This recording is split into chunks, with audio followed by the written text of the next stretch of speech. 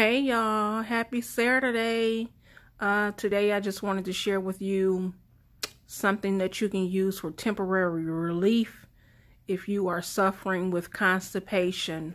So it's called Smooth Move.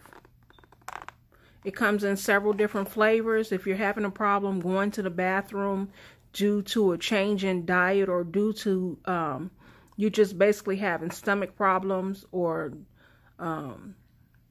eating too much bread, eating too much pasta, eating too much cheese, eating too much dairy, try this out. It's called Smooth Move, and you will be relieved. Take it at night, on the weekend perhaps, because you don't want to be, unless you have time to go to the bathroom at work.